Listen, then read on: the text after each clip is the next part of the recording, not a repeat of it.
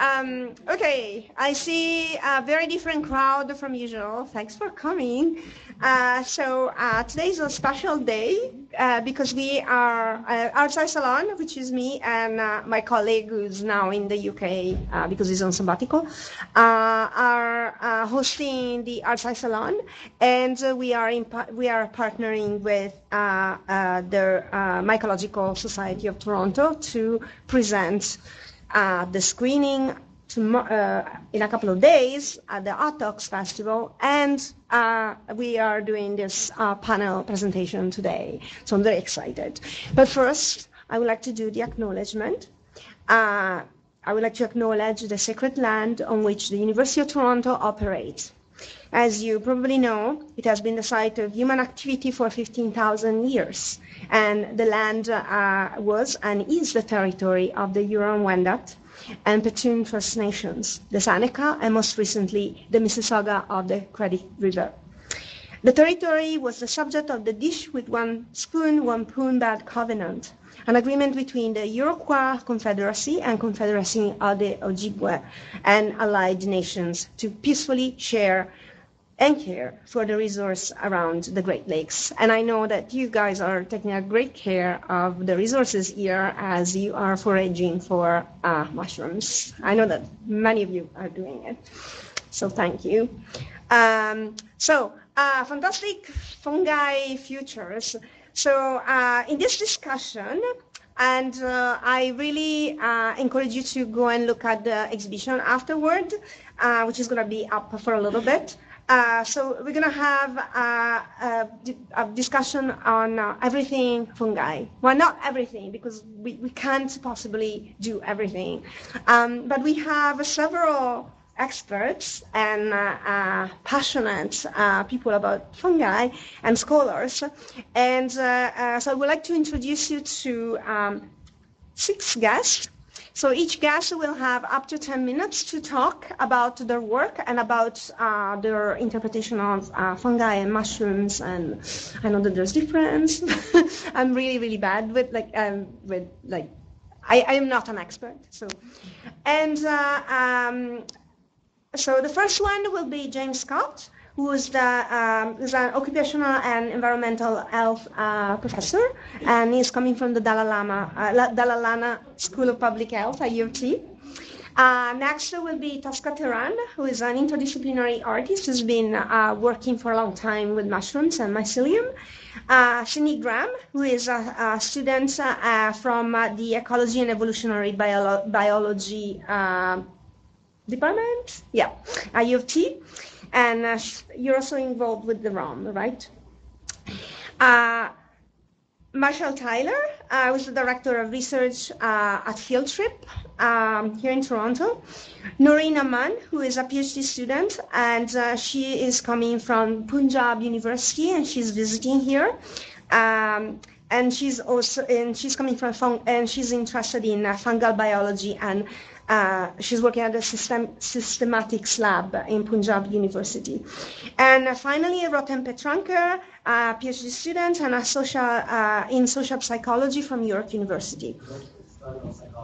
Clinical psychology. They gave me the wrong one. Clinical psychology. Now I understand a lot. Okay. All right. So this is the order. So without further ado, James Scott.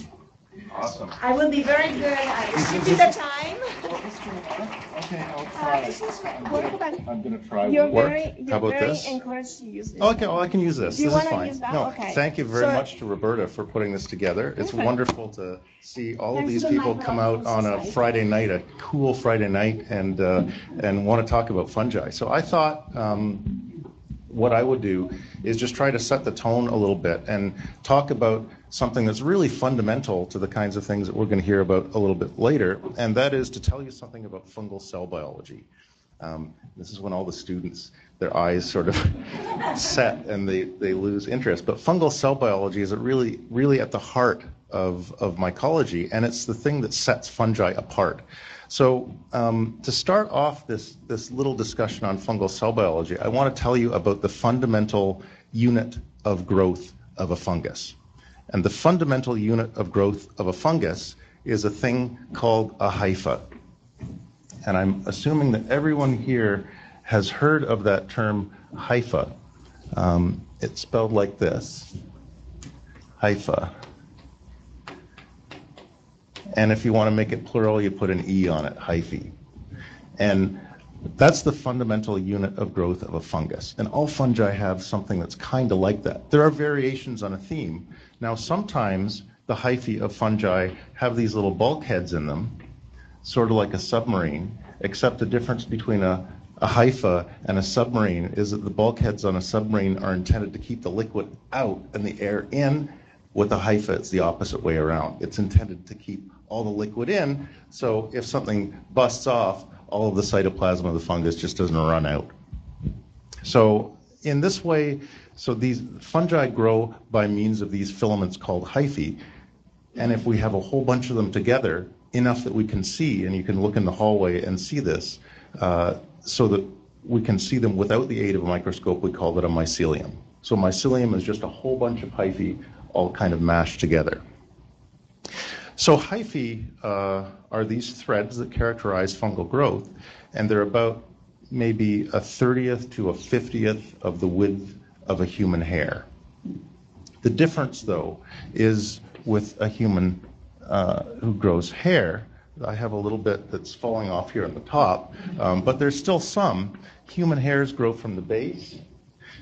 In the case of fungal hyphae, they don't grow from the attached part, they grow from this free tip.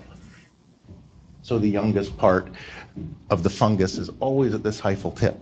And how it grows is by secreting enzymes at the hyphal tip. And as it secretes enzymes, the stuff right around that tip breaks down. And the fungus absorbs those nutrients, and it continues to push through and grow. So in this way, this fungal filament, which is it's a small thing, it acts like a chemical drill.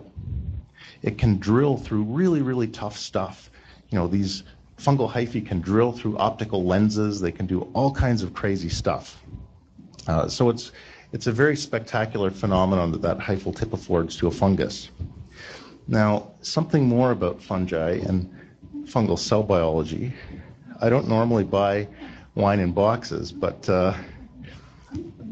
I bought some boxes to be able to demonstrate this phenomenon, because this is a very important phenomenon to demonstrate. I don't do this in class for students, but maybe I should. So this is as far as I can tell, this is sort of the best demonstration of how fungal hyphae grow. So I want you to imagine each one of these wine boxes as a fungal cell. This is a model of fungal cell biology. So here you have a fungal hypha. It's a little squashed, so it's a little wider than it is in this dimension. But the box in this case represents the cell wall of the fungus. And if you peel that back, which I tried to do with some scissors this afternoon, and some of the wine ran out, so it's in a jar at home. That's okay, there's still two that are full here. And then inside that cell wall is the cell membrane. And this sets fungi apart from a number of other microorganisms that lack this outer cell wall. Now, in the case of fungi, that outer cell wall is made of the same stuff that forms the shells of crustaceans and the exoskeletons of insects. They're made of chitin, not cellulose. This is cellulose. So that's a very different thing as well. Let's see if there's some wine in here. This is also a fungal product here. So the next, there we go. Here's the fungi. So the next thing that's interesting about fungal hyphae, and that sets fungi fundamentally apart from the kinds of other organisms that people have long studied, is that their growth form is modular. They're not solitary organisms. They're modular organisms. What do I mean by this? So all of the three branches of the Abrahamic religions have had this idea of living organisms as being solitary entities. So in the wisdom of King Solomon that was captured in Ecclesiastes, the third chapter of Ecclesiastes, went something like this, and this will be familiar, to every season. Hold on, I wrote this down. See, this is what happens when an atheist tries to quote the Bible. To everything there is a season and a time to every purpose under the heaven. A time to be born, a time to die, a time to plant, and so on and so forth. This idea that the timing of organisms operates on a cycle. Fungi exist outside of that normality. You can take this fungal hypha, and this experiment has been done with things called race tubes, which are like great long drinking straws set on their side and filled with agar, about to that much. And if you start a fungus in this end of the race tube and its hyphae grow down, by the time it gets down to the other end of the race tube, if you take another one and stick it on the end, the fungus will just keep right on growing.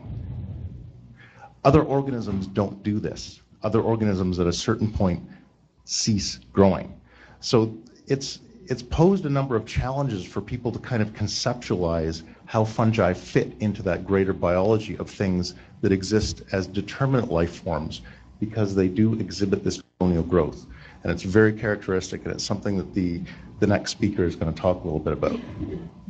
So that's just a little bit of background and overview on fungal hyphae and fungal mycelia, and I hope that we'll be able to discuss that a little bit more. That's all.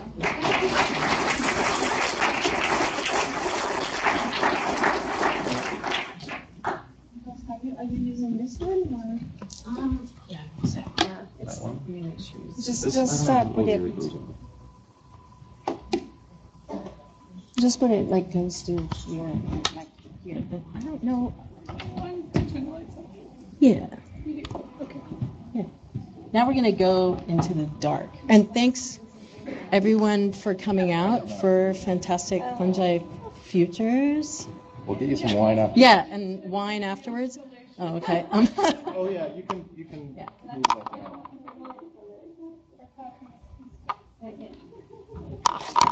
So, yeah, let me get my wine. Chitin. Yeah. Okay.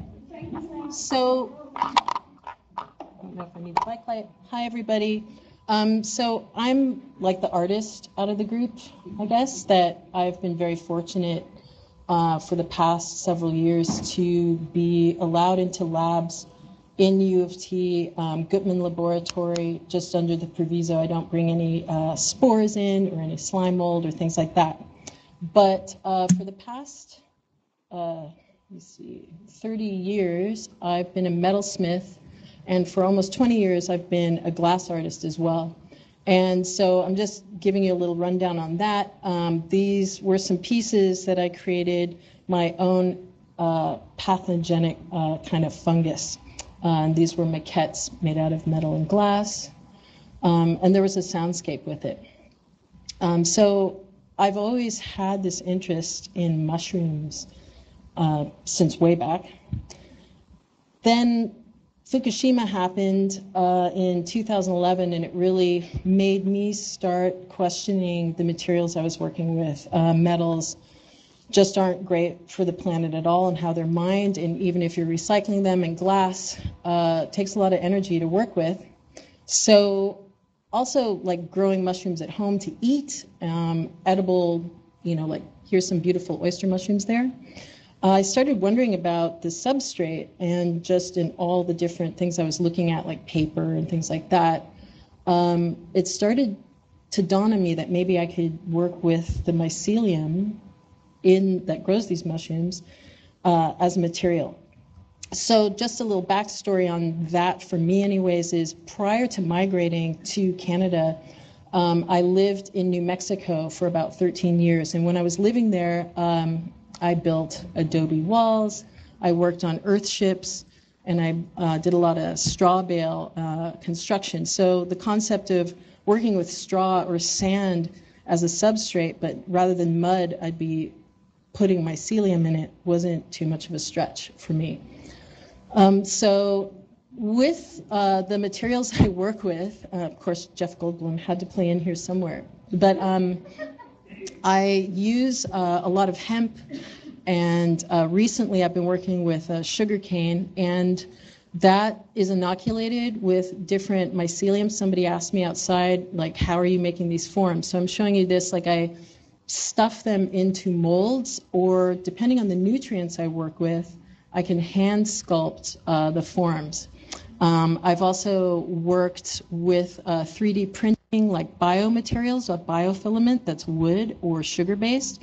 Up here on the left, I believe it is some wool from Iceland that I tried to see if the mycelium would grow on that. And at first it was really not growing towards it, but after I think it became very hungry, it decided to colonize that wool and try and absorb it. And so something I started noticing when I was making these sculptures, like these sculptures were hanging on this wall for less than a week. This was around Nuit Blanche, but they started to grow into the wall. They started to eat the paint. So when they came off the wall, so did a lot of the paint and the drywall behind it. That was interesting. And I'm not going to go into that, or that'll be a lot longer and the gong will happen. But something I do too is biosonify. I listen to the conductivity, if you will, of mycelium. So at Grow Op, that was something that was happening. But those jars that you see in there, unfortunately I didn't have a larger image, but one had car engine oil in it, and the other two had plastic and an aniline dye. And within 3 days, the icky, gross car engine oil was completely consumed by the mycelium. So that's something else that just, I read about it, but to see it happening right before me was really blowing me away. So the potentials of fungi are massive. And so here I have two things showing. This is a mycelium brick. I nearly broke my arm, and the mushroom still is doing fine. So I feel like my work now is starting to become for an artist anyways, more functional and less conceptual. I think I'm conceptualizing, working with it now, and creating like acoustic panels and things like that. So I took part in a 3-month residency at the Museum of Contemporary Art in partnership with the Ontario Science Centre earlier this year. And for the Ontario Science Centre, they had a space theme. So I thought of course, I only have a month. Why not build a 8.5 by 16.5 foot wide geodesic dome and colonize it with mycelium? And I got this idea because part of this space theme had to do with panspermia. So I was doing a lot of research, and I found that NASA, the Canada Space Agency, and the European Space Agency are looking at fungi as a possible insulating material, or a material that could be sent very easily as spores to Mars or to the moon and then be grown. How they're going to do that, I really don't know. But I came up with the Mycelium Martian Dome project. And there's a panel actually out in the atrium that's from that dome. And so, I don't know, sorry. What I did is printed out over 140 hours these PLA nodes. My concept for this initially was that the entire structure would be biodegradable after it was completed. But everybody loved it so much, they don't want me to be throwing it out in the yard or things like that. So rather than cardboard, I was given wood that I think, here, these wooden struts were donated by the brothers Dressler, who have an incredible studio close to Mocha. And it would turn out that a lot of that wood was actually teak, so it was quite a fancy dome in the end. And also because I had such a small timeline, I couldn't really research like my own kind of panels and how they might grow. So that's what you see here. So I was fortunate again, I feel, to be sponsored by Ecovative Design, who are in New York. And I've worked with their materials in the past, and I know that they grow super fast and they rarely ever contaminate. So Ecovative sent me 585 kilograms of substrate, and all you need to do is add flour and water and wait 3 to 4 days, and you've got a mycelium block that then I could fill these forms with. But these are actual forms that were taken off this dome. But I did use a cookie cutter kind of concept, so we could easily grow a mycelium form, remove this frame, and then the panels would lay inside of these negative spaces. That said, though, the most successful panels were the ones that I could grow right into the wood. But we had to be able to break it down and then bring it to the Science Center, so I couldn't grow them all in the dome.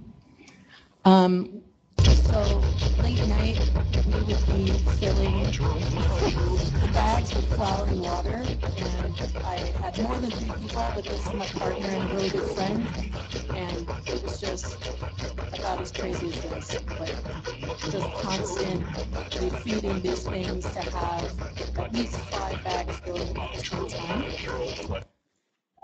time.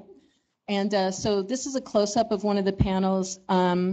And I also wasn't able to desiccate them properly, so that is, like, usually when I grow or I sculpt a form, I'll put it into an oven at the lowest temperature. For me at home, that's around 170 Fahrenheit for about 2 hours. So it kills the organism, dries it out, and it also removes about 35% of the weight in water.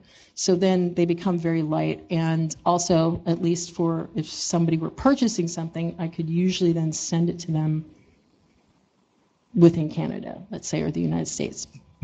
And something really amazing about the mycelium too is how it can knit itself together. So I grew some small panels here. There's a Petri dish window you could look out of.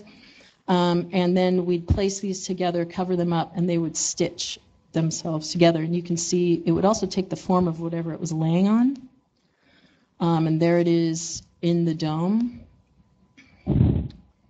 And there's the dome. So again, due to time constraints, I was only able to grow so many panels, and the other panels we covered with like emergency blankets. So it gave it that kind of Apollo moonlander kind of feel. So it really went with the Science Center's overall theme of space.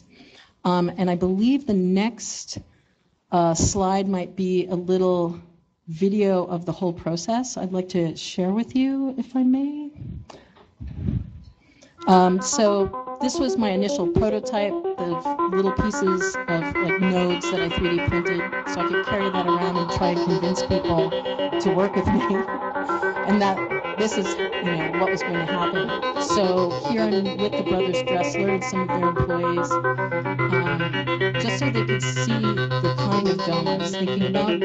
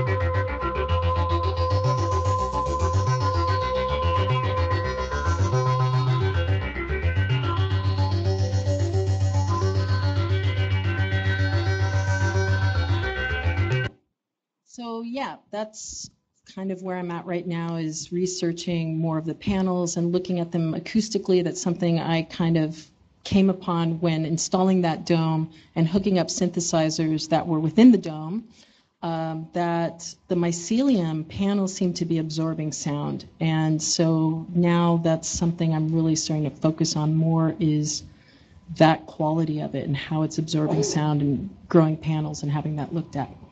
So that's it. Thank you.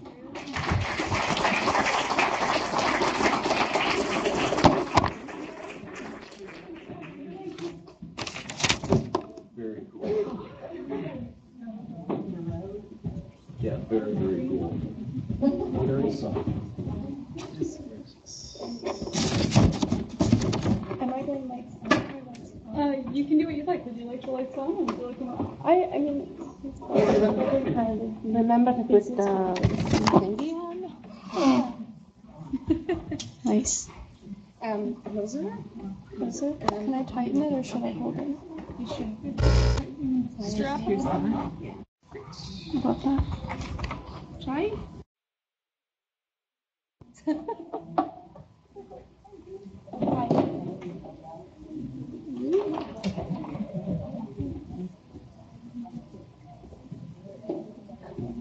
Sweet. Sorry, backward. And do you lights on or lights off? I think lights on is fine. I think it's kind of showing up pretty well. Yeah.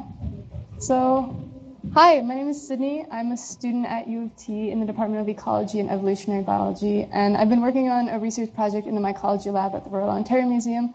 So that's what I'm here to talk about. A little more? Yeah, put it very, very close. Very close. Yeah. Like a tie. Is this better? I'll also try to project a little bit more. Yeah, and so I'm going to be talking about the research that I've been doing at the ROM Mycology Lab. I just kind of want to prime it, though, after seeing that art and saying that my intro to mycology and also to biology in general was actually through art. It was initially sort of like a fascination with the complexity of forms and forest floor microcosms and things that really got me to buy a lot of field guides and mushrooms and things and get me into biology. So I'm happy to be here at such a cool interdisciplinary event. And so we know that nothing in nature exists in isolation, and that all living forms on Earth that we see have been shaped throughout millions of years by their interactions with other living creatures. And I think some of the most interesting examples of this are interactions between insects and fungi. Insects and fungi are two of the most diverse groups of organisms on Earth, and they've been interacting on terrestrial environments for 400 million years. And throughout this time, they've had a really long time to evolve some really complex interactions with each other, some of which people might know. So one really cool one are a whole group of interactions between insects and fungi that people might know from popular science are these parasitic fungi that create sort of zombified insects. They infect the fungi and they exert a form of behavioral control on them that totally prioritizes the dispersal of the fungus at the absolute expense of the poor insects that are infected with them. They're called zombie fungi, or these flying salt shakers of death in cicadas.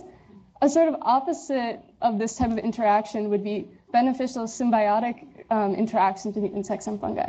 One really cool one is Termitomyces titanicus. It's the largest edible fungus on Earth. Unfortunately, doesn't grow in North America, but it exists. It exists in a mutually beneficial relationship with termites. There are also a lot of ants, around 200 species in the Amazon, that farm fungi, and these fungi don't live without the ants. However, there are a lot of relationships between insects and fungi that aren't so clear-cut in what's going on and who's benefiting. And the relationship that I'm studying are these, which might be familiar to people who forage for mushrooms. These are maggots. So you might know this experience of going to your mushroom spot and collecting some mushrooms, bringing them home in your wicker basket, and then you slice them open and you see they're full of holes inside. And there's these little wormy wiggly guys all over the place. And these are actually juvenile insects, and they're living in a really cool relationship with this fungus. And you could just enjoy the extra protein, but maybe you're wondering, what are these guys? How did they get there? What are they doing? And what species are they? And so this is what I'm working on at the ROM. A general review of the questions I'm trying to answer. I don't have time to go over all of them, but the main thing I'm trying to do is just figure out what these insects are, because unfortunately this type of data is kind of lacking in North America, especially in Canada. So it's actually possible that a lot of these maggots that you're finding in your porcini or your lobster mushrooms are species that are new to science and not described yet. Yeah, and I'm also asking, do these insects that live inside of mushrooms have a favorite mushroom? Do they have a preference for what mushroom they live inside of? And what characteristics of the fungi can determine that? And I'm also researching this with a DNA-based method that hasn't been applied broadly to this group of organisms. So I'll be commenting just on how well that works and what needs to be done to improve identification with this method. And so, but back to the maggots inside of your porcini, how do they get there? And so, not to generalize insects, because you can't really generalize an insect's life cycle, but in general what will happen is an adult insect will find a mushroom, a suitable mushroom. It will lay some small white oval-shaped eggs inside of the mushroom, either on the gill or in a pore most often. These small white oval eggs will develop into small white wiggling oval larvae that we call maggots. And these maggots are just essentially eating machines. So they will either eat the fungal tissue or they'll eat microorganisms that live inside of the mushroom. And then once they're all big and healthy, they typically leave their home and they go underground or into some bark where they undergo a metamorphosis and then emerge as an adult later. And a lot of different insects live some variation of this life cycle. Most of them are flies and beetles, and I would guess, based on my own data and based on data from other locations, that it's in maybe multiple hundreds of different species live this life cycle. And interestingly, a recent review of the diversity of flies in Canada actually suggested that a large portion of the undescribed species of flies in Canada that remain are within two families that are often living this life cycle. And so there's a lot of biodiversity work that remains to be done. And the reason it hasn't been done isn't for lack of interest or lack of trying. It's just because it's a really difficult thing to study. These insects are difficult to observe, and they're even harder to identify. And the reason they're so difficult to identify is because most of the time when we see them, they're existing in these white oval shapes, which don't really have any morphological characters that allow us to identify them. So you can have hundreds and hundreds of different species of insect that look functionally exactly the same until they're in their adult forms. So, in general, in order to study these insects, you have to get them in their adult form.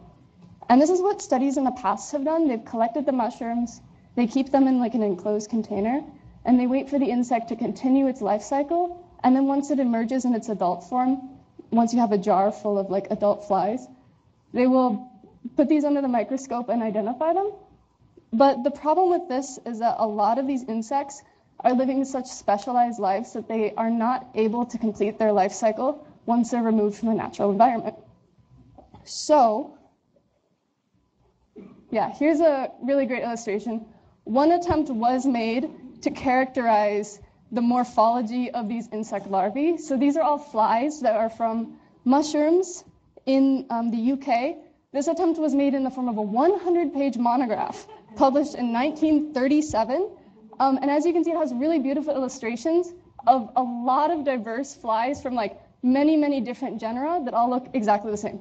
They don't, even really skilled entomologists are not able to really take this on. So the really, really good thing, though, is that no matter what life stage you find an insect in, it will have the same DNA.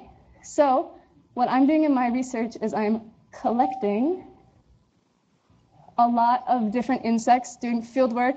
We're collecting thousands of mushrooms, and we bring them back to the lab, slowly, painstakingly dissect each one and look under the microscope and try to find evidence of insect life. So here's a tiny insect egg here. It's kind of got a little spore shadow growing on the gill of a mushroom. It's just living there. And we extract these insects and we preserve them in little tubes. Here's another view. And as you can see, it takes a good eye to spot these. So all of these images contain an insect in some form of its life cycle. See if you can spot them. I promise they're all there. Yeah, it takes a good eye to figure this out. But once you learn how to, once you adapt to this, we find insects in pretty much every mushroom. So we found insects really, really interestingly in toxic Galerina and Amanita species that contain a toxin that should, in theory, be lethal to insects as well as humans. I've found insects inside of the psychoactive species Pluteus americanus. We find them in super tiny marasmius mushrooms. We find them in the melty caprinus type mushrooms, in tough woody polypores. The insects are everywhere, and they're all really not well studied, but they're they're all over the place. So, would you like the answer to this? Yeah. Yeah. So we got an egg, a larva, egg, larva, lots of larvae in here, and a beetle. You didn't find the last one, I'm sorry. And so after I've collected them, what do we do with them? So each one gets pulled out with little tweezers and goes into a little tube. We bring those back to the lab at the ROM, and we extract DNA from each one, which is sometimes kind of difficult. But from the DNA, we sequence a gene that acts essentially as a DNA barcode. And with this barcode, similar to how you would scan a barcode on a product in a shop and match it to a database of products in the storage registry, we can scan this DNA barcode written in genetic code and match it to sequences in a database. And sometimes we luck out and we get a 100% match.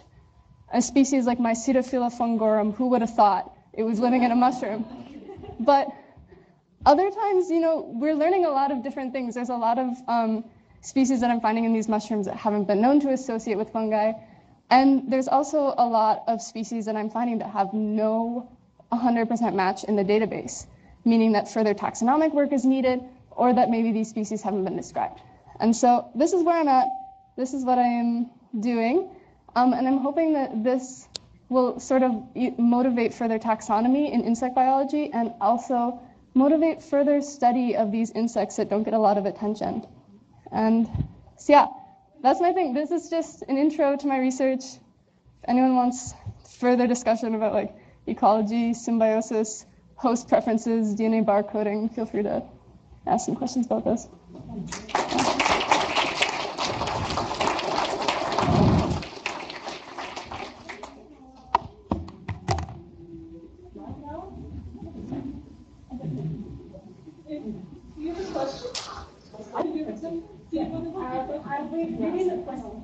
Later?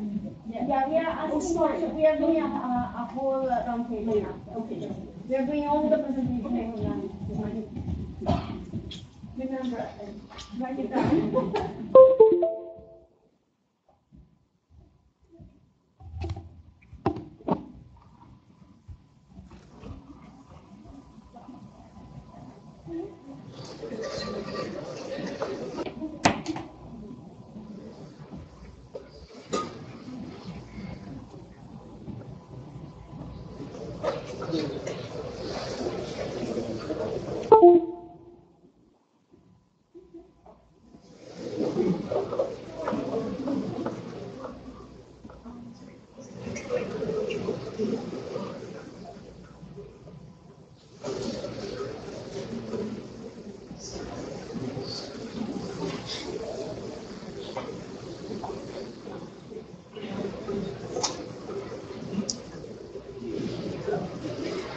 Thanks for your patience. Really.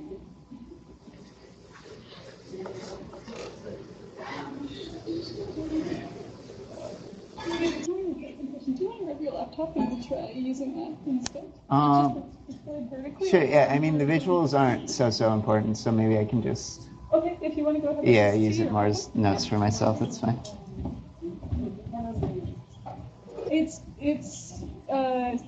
saved vertically rather than horizontally, so it's horizontal slides saved on a vertical format. I'll try playing with it if you want to go ahead for now. Yeah, that's fine. Thank you.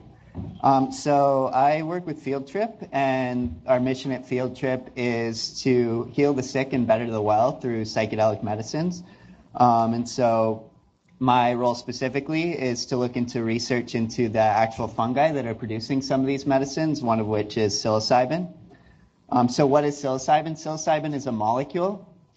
It's a tryptamine analog, and it can be produced in multiple different ways. It can be produced by fungi, or it can be produced synthetically in a lab. It can also be biosynthesized by non-host organisms like E. coli or yeast. But it's a really interesting molecule. It's shown a lot of efficacy, clinical efficacy for really debilitating psychiatric diseases like depression and anxiety and addiction. And so generally it's administered with psychotherapy. So people go on these profound spiritual experiences under the influence of psilocybin. And then when they come back from their trip, they're integrating this experience back into their everyday life to actually make it therapeutically meaningful. And so they're working with a psychotherapist to integrate this experience. And it can be really profoundly meaningful to a lot of people. So many of the participants who have taken this molecule in these clinical studies have rated it among the most meaningful experiences of their lives. So it's very profound for a lot of people, comparable to a highly meaningful religious experience. So what's the difference between psilocybin as an isolated molecule and the psychoactive fungi that produce this molecule? So there's a lot of differences. I know you probably can't read that font, but I'll kind of explain these to you. So psilocybin is a single molecule, whereas psilocybin-producing fungi contain psilocybin, but they contain a host of other psychoactive molecules that likely contribute to the physical and psychological effects that someone experiences when they consume mushrooms or psilocybin-containing fungi. And the psilocybin content can vary substantially between different species of psilocybin-containing fungi. So they're not all the same. If you take something that's from Psilocybe cubensis, it might be different than something from Panaeolus cyanescens. There are a bunch of different species, many of which produce psilocybin and a variety of other alkaloids. And an important thing to note is that all the clinical studies that have done work into psilocybin have looked at the synthetic molecules, so they haven't actually looked at the fungi. But most of the psilocybin that's being consumed by the world is in the fungal form. Most people who are seeking psilocybin are not getting synthetic psilocybin. They are getting mushrooms, generally dried mushrooms. And so it's really important, obviously, to arrive at an understanding of these fungi so we know what people are actually consuming and how all these different molecules are creating a specific effect. And so another reason why we're so interested in this is just that fungi are amazing. I think there's a lot that's lost when you've got this single synthetic molecule, because over 180 different species produce psilocybin, and they produce a host of other molecules which are on this slide here. So there's a very complex biosynthetic pathway that leads to the production of psilocybin, and it includes the production of many of these other tryptamines. Okay. Sorry to interrupt your floor. No worries. Did magic happen? Yes, yes, yes. Perfect. Okay, amazing, great. I think amazing, hopefully amazing. Yes. Awesome. Thanks so much. Great. Okay, so now you guys get the full visual of the complexity of this psilocybin biosynthetic pathway. So it starts with tryptophan, which is a simple amino acid, but then it ultimately leads to psilocybin. And so psilocybin, you can see, is up here. And so many fungi produce that in very high concentrations, and that's the molecule that gets metabolized by the liver and ultimately produces psilocin, which creates the psychedelic experience. But clearly there's a host of other molecules, many of which likely contribute to this experience. Even recently, just in the last week, a couple new molecules were discovered in the fungi.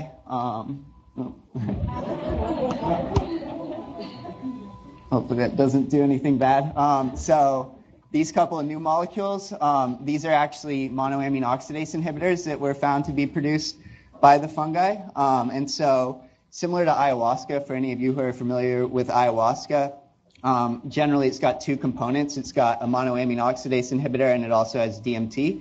And so the monoamine oxidase inhibitor allows for more DMT to actually enter the central nervous system by inhibiting the enzymes that normally break it down.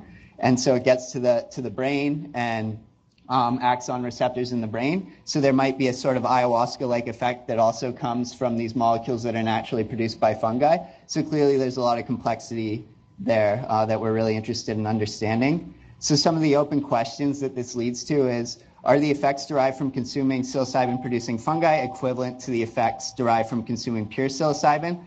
I wouldn't think so, just based on the chemical complexity. In theory, it seems like there should be some differences, however minute, from consuming the fungi compared to the actual synthetic molecule. And then the ultimate goal of this lab that we're creating in Jamaica is to start to correlate the chemical profile of these really fascinating mushrooms with the psychological and physical effects that people experience when they're consuming the mushroom. So if we can say having more of this molecule or certain ratios of molecules produces certain psychological or physical effects that are either desirable or undesirable, we can start tailoring the production of these fungi to be the most beneficial for patients or just for people who feel that they could benefit in some sort of spiritual or otherwise from the fungi. And so we're in the progress of developing a lab in Jamaica in partnership with the university down there. We're going to be cultivating psychedelic fungi, every known species of psychedelic fungi, and chemically analyzing them. And so we're hoping to gain a lot of insights from that. And yep, that's it.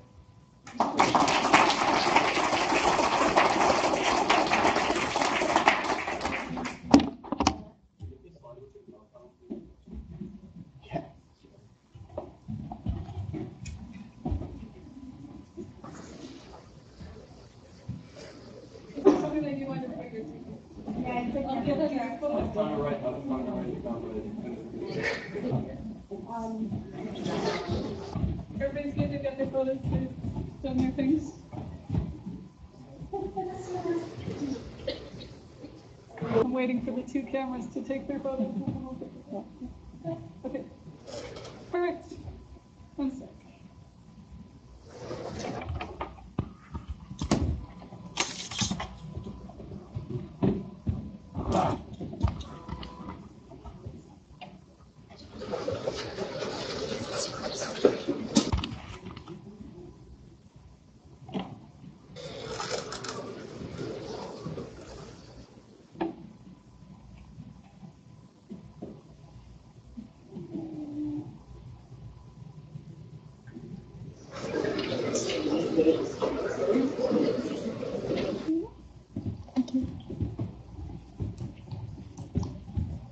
So hi everybody, I hope you can hear me clearly. I am Noreen Aman from Pakistan and I am visiting PhD student here at Rome, so at mycology lab. So I'm here to give you a glance of mushrooms in our part of the world.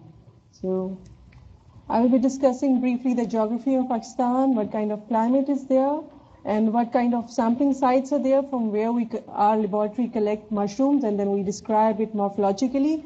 And then on the basis of DNA studies, we then classify and describe those species. So I will be discussing new to science mushrooms, which are described from Pakistan, and briefly about edible mushrooms in Pakistan, and the status of mushroom cultivation and medicinal mushrooms there. So you can see it's in Southeast Asia, the small country of 800,000 kilometers square. It's Pakistan. And we have 5 major provinces. It's Punjab, Balochistan, Sindh, NWFP, and Gilgit. So most of the mushrooms we find is from NWFP or KPK. 70% of the mushrooms we find from that area. The reason is that it's mountainous area, or it has more rains there, and the other part are mostly semi-arid or arid, and we got to get lesser rains there. And as you know that mushrooms need some kind of rain to grow and some damp condition there. So that's why most of the mushrooms we got to get from those areas. So that's what I was discussing, that this is the part of the of my country from where we can get most of the mushrooms. So you can see from this Köppen's climatic classification that most of the region is warm desert climate. But that upper north part, you can see that there are temperate zones as well, from where we can get mushrooms. So it's not the case that there are not more mushrooms. It is rich in microbiota, and the studies mostly were conducted by Dr. Sultan Ahmed. He described 2,500 species. Earlier, there was not much of the description of the mushrooms there, but there was a great man, the Sultan Ahmed. He described most of the species. So we have a great diversity in Pakistan. We have Arabian Sea, we have mountains, as well as we have plains and we have deserts there. This is the view of a few of the sampling site. This is a great man who is these days involved in the description of most of the mushrooms, Dr. Abdul Nasir Khalid, and he's on the collection side. These are the mountains, Murray Hills, and then you can see the pastures. These are fairy meadows at the base camp of Nanga Parbat. They are onto the collection, and you can see Nanga Parbat here. It's 9th highest peak of the world. Okay, and this is another collection site.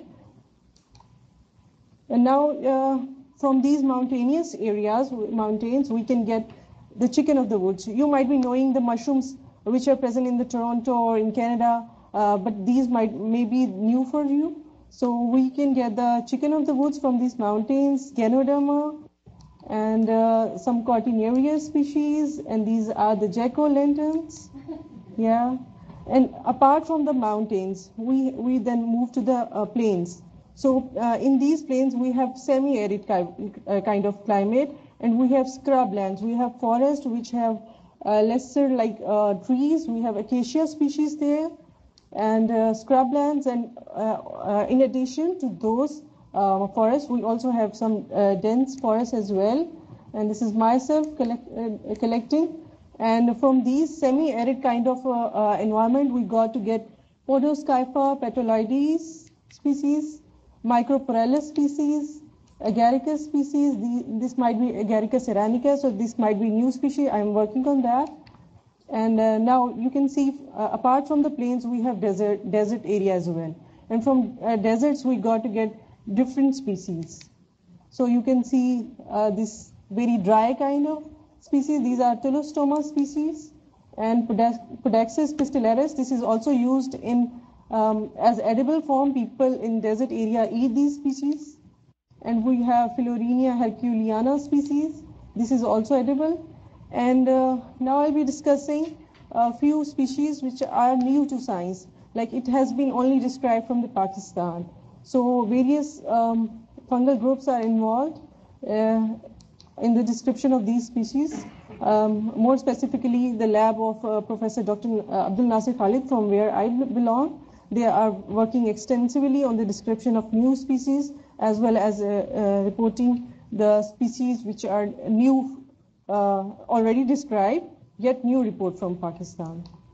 So this is Albetrellus roseus. This is the new to science species which has been described from Pakistan, and on other parts of the world, it's mostly in the temperate zone of the world.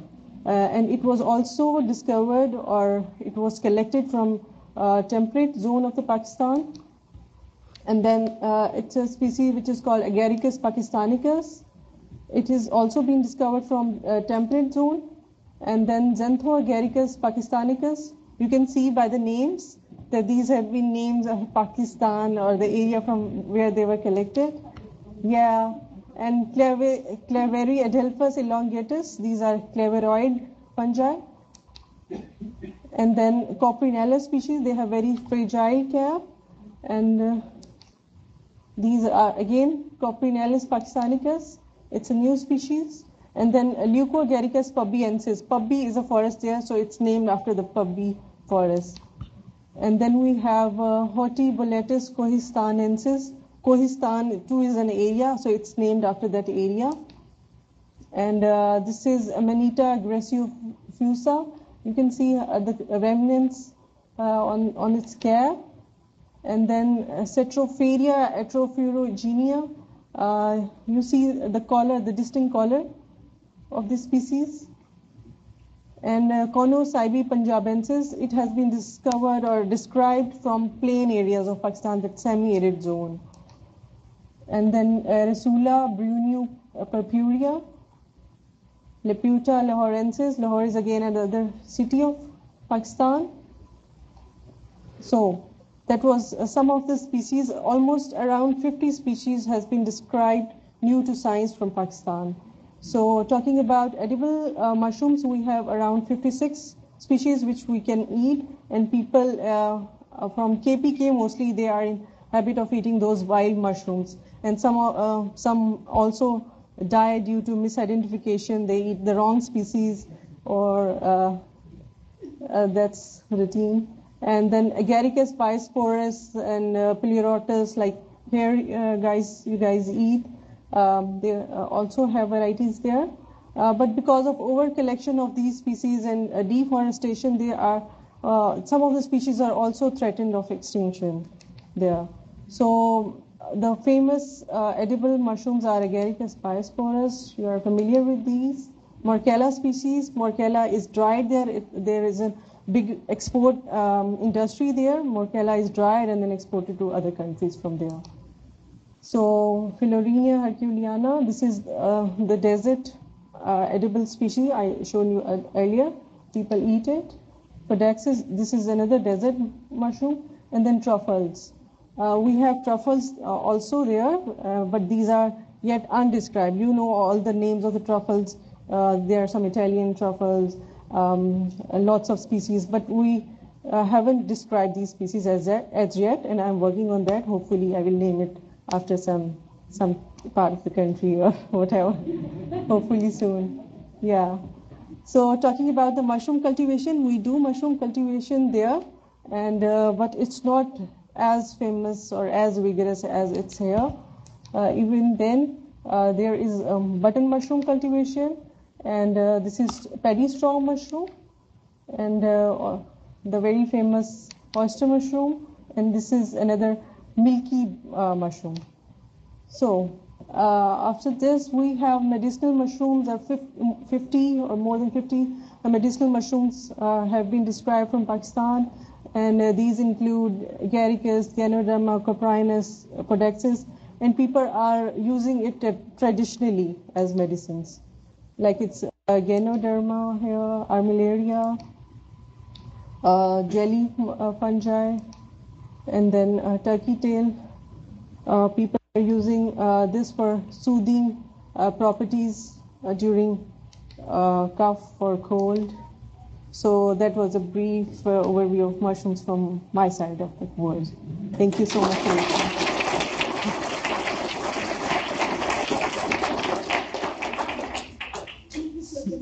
Yeah. Oh, sorry. Thank you.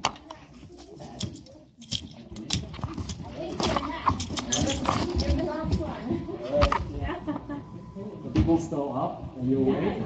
Yeah? Right on. You are Marshall Tyler, right? Absolutely not. No. Maybe this one. Marshall was the guy from Field Trip. Interesting stuff. Thanks. Can you hear me okay? Yeah? All right. Thanks. Hey everyone, my name is Rotem. I'm kind of affiliated with a bunch of things, but the hat I'm wearing today is the Toronto Centre for Psychedelic Science. Yeah, I have a lot of slides. I have a lot of kind of science that I want to share. Kind of broadly, the things I want to talk about today are microdosing and what it is, and why we should be interested in it. And then I wanted to only say a few words about psychedelic science, but I may say more than a few words because I feel very strongly about it and I kind of want to share it. And then I'm going to show you a bunch of results that we have so far from surveys because there's no reliable research on microdosing. And I'll talk to you about future directions. So let's jump right in. Microdosing is a practice of taking small subhallucinogenic doses of a psychedelic. Sorry, I should say, I'm not super into mushrooms. It just so happens that some psychedelics are related to mushrooms. So yeah, this talk won't be very much about mushrooms. And as you'll see, mushrooms are actually not super popular when it comes to microdosing. So the idea is to take a small subhallucinogenic amount of a psychedelics so that you get something out of it, but you're not tripping. So the substances my colleagues and I were interested in were LSD and psilocybin. Psilocybin is the stuff that comes out of mushrooms. And we didn't really know what we mean when we say subhallucinogenic. We didn't know how to rigorously define it. So we went with about 10% of a recreational dose. So that's about 10% of a tab for LSD and between 0.2 and 0.3 grams of dried mushrooms that contain psilocybin. And so I want to share some anecdotes because I don't know if people have heard about microdosing, but there are a lot of anecdotes floating around. People are swearing by it. They're saying, for example, that when they microdose, they seem to be able to understand things for the first time they read them much more often, or that they get relief from depression or alcoholism. It helps with their migraines. These are all really encouraging anecdotes, but they're just anecdotes. This isn't science.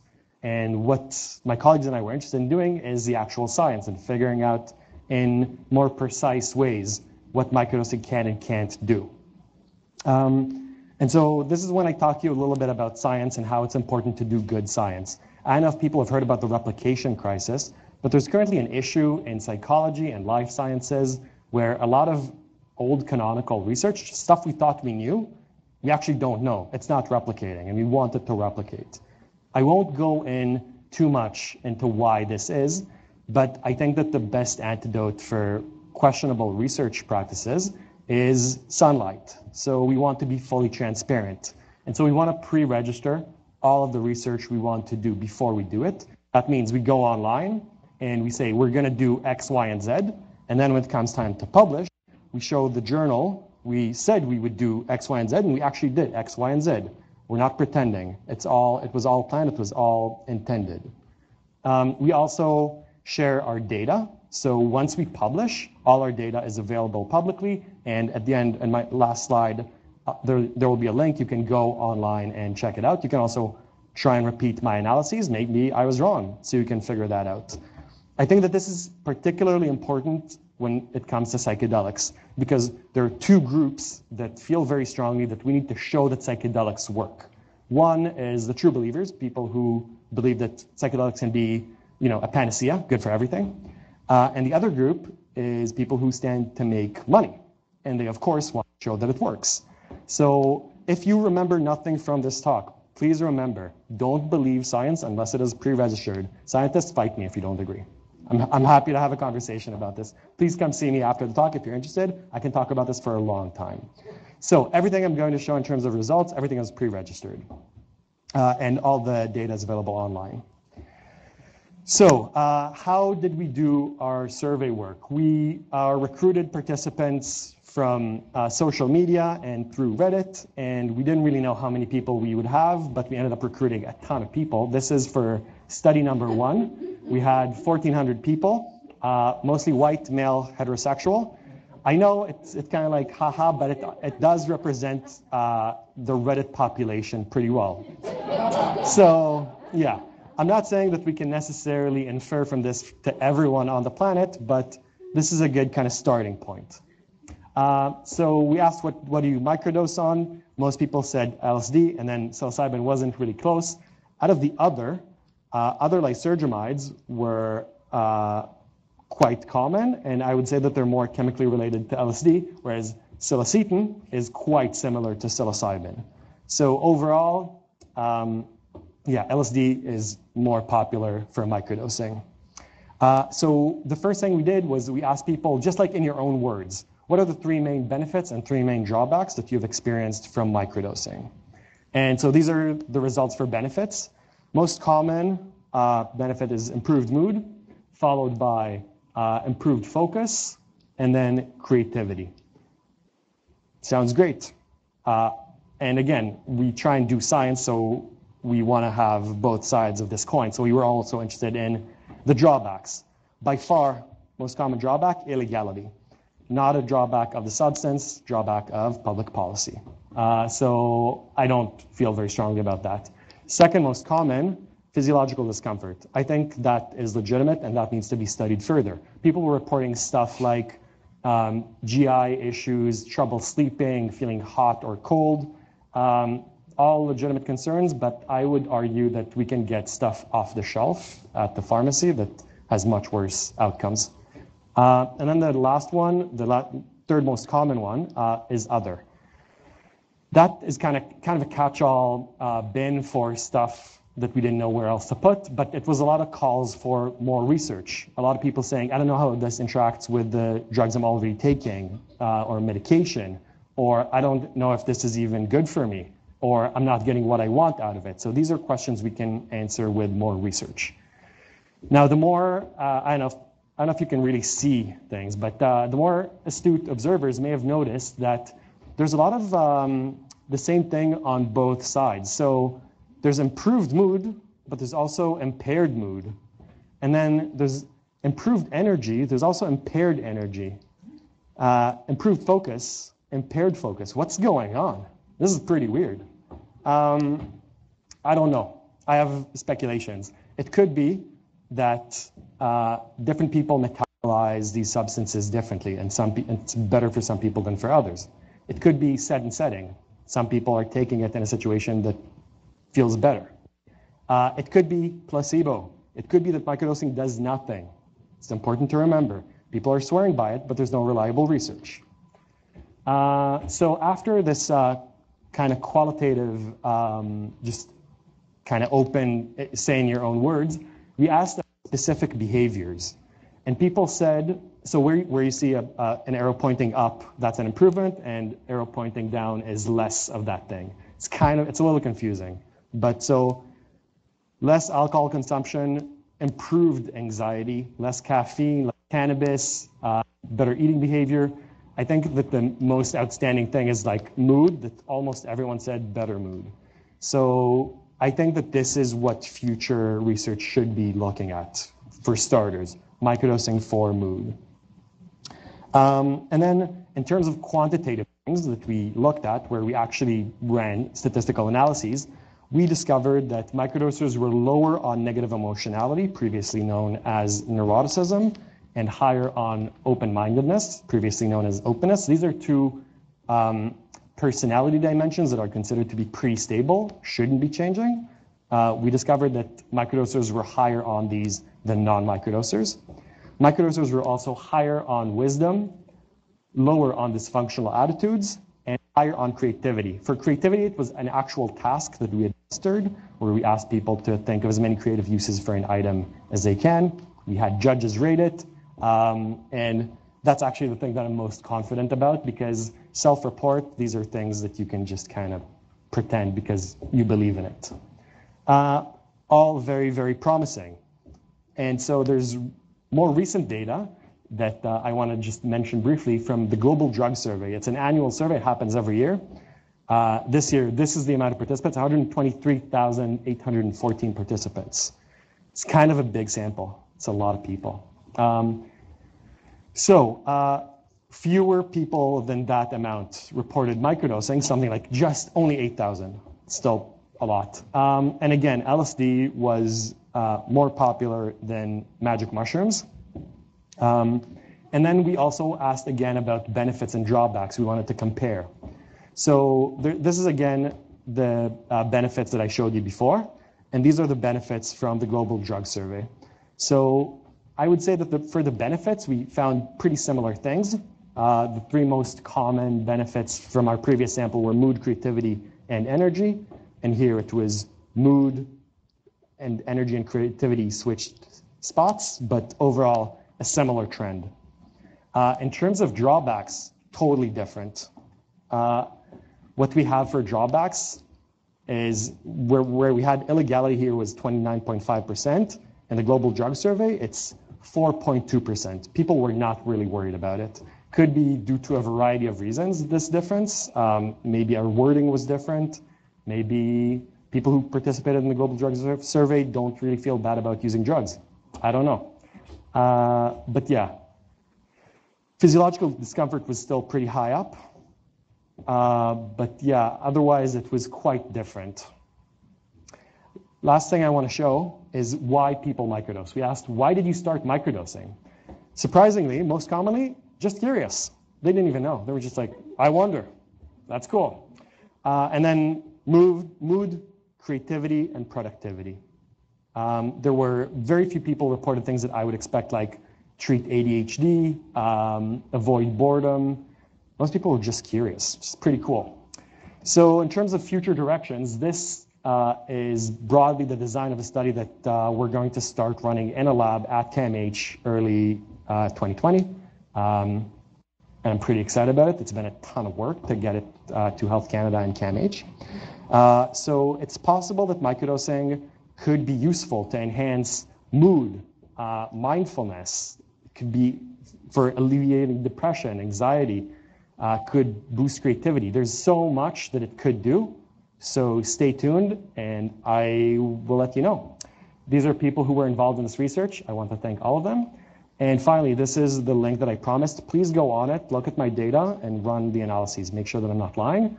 And feel free to check out our website for this Toronto Centre for Psychedelic Science. It's psychedelicscience.ca. And please email me if you have questions.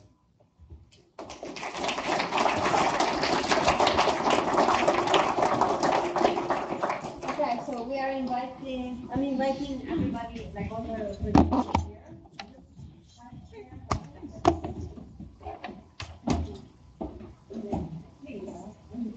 Do I get to bring my glass? Oh yeah, you know. Okay. I think we need another chair. I'll grab a chair. My chair? Oh, okay. Is this for Yes. Why don't you give them the I'm microphone? just gonna put it there and.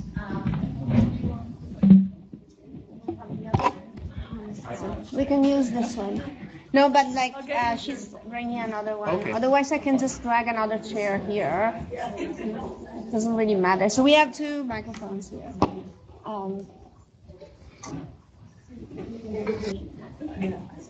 I think it'll be fine. It is a fungal product. I didn't talk about yeasts at all. Yeasts are sort of interesting things as well. And they are sort of hyphal in a way. They're just hyphae that have learned to break their cells apart where the cross walls happen. So, All right. So sort of fits. I know that people have questions. They were trying to ask questions before, so bring them on. For Rosie and Marshall, what do you think would be the timeline for the utilization or the immunization of psilocybin for therapeutic purposes? Yeah, so that's a great question.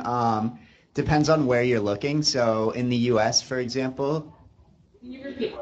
Oh, yeah, sorry. The question was, what do you think is going to be the timeline for legalization and or decriminalization of these psychedelic substances? So if we look at the US as an example, there are many decriminalization and legalization movements happening right now.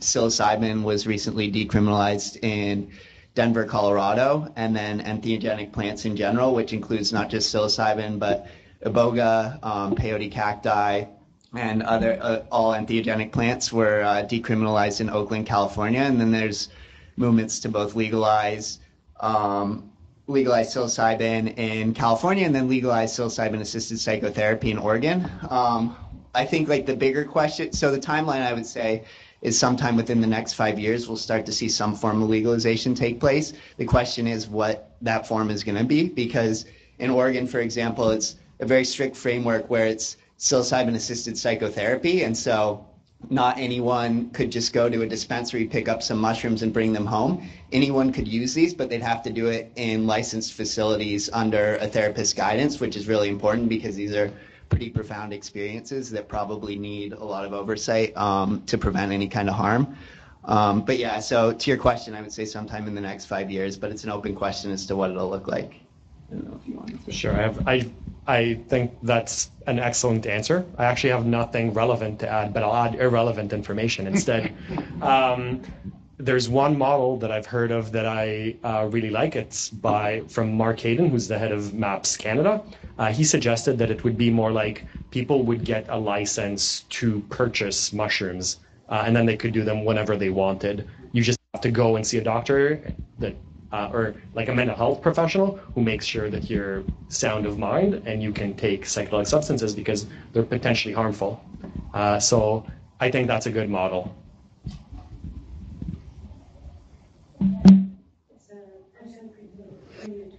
It's about the so it's two. Did you ever grow out the panels for each of them, or did you just stop with it? How much did they weigh?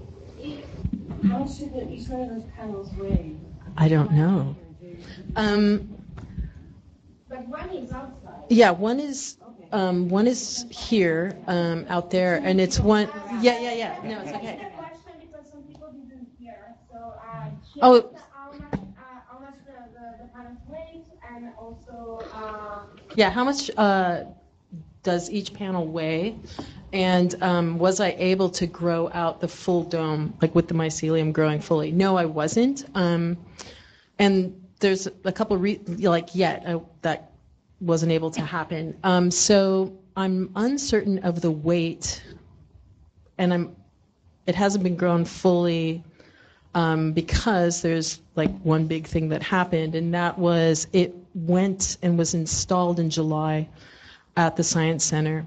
On August 14th, I flew to Australia for a residency. I won an environmental award. So while I was away, some colleagues of mine dismantled it when it needed to come down. But something I am looking at and trying to find a place in Toronto, some idea has been perhaps the land behind the Museum of Contemporary Art. There is a park that's, I think, slated to happen there, but it's very contaminated soil. So some people that work at MoCA or kind of around that area have been thinking it might be really great if it could just kind of be plopped there, erected, and then I can reinstall some of the panels, but then grow it, like just grow them right into the wood there and see what happens, and have maybe scientists and people that were from the forestry ministry come, like they did for the giant tree, if anybody's familiar, when that was up at MoCA, and do soil samples like before and after and just check that. And another reason I wasn't able to weigh them was just, it was also timeline. But I could see someone that worked with me was wondering about that. But I would have to say they may have weighed anywhere between maybe 3 to 5 pounds max, just because of structurally and what we were doing, and if I could guess how much we used. Something different happened between the ones that actually were able to desecrate properly and the ones that you didn't. Well, some of them didn't kill properly. Did any of them actually? No, they all. No, actually, they all really dried out. It was really dry where they were being kept in the Dressler Brothers studio. But the ones that were grown directly into the struts, like into the wood, they were alive when we brought them. And I say alive, like they were kept in a humid kind of chamber, like they were covered with landscaping cloth. So when we brought them to the Science Center, and we actually attached them to the dome, I think it was like the second day I noticed a lot of liquid coming out, and I thought I'd better remove that plastic now, so nobody at the Science Center really freaks out that it's still living, but also so it could start drying and things like that.